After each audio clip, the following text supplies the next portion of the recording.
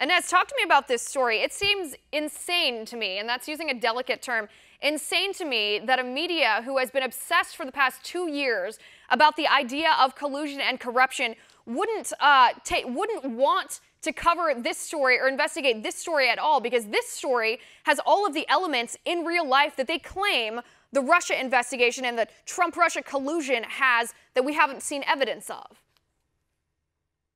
Look, this is a big story, and as you said, it's gone basically unreported. It's been reported on, page 6 instead of the frontline news that, for example, Comey's book has been getting, and the Trump-Russia collusion narrative has been getting on all mainstream networks 24/7, more or less.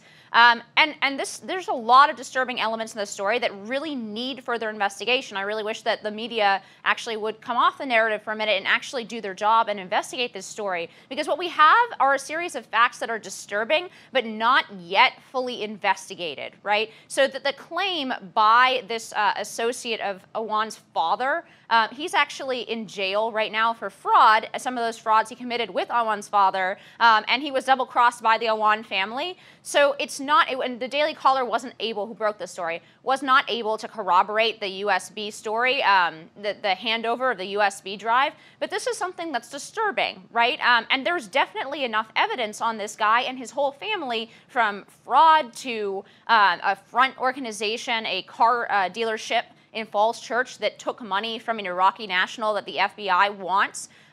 So there's a lot that is actually confirmed on these people to warrant further investigation. But for some reason, both in Congress and in the media, that investigation is not happening.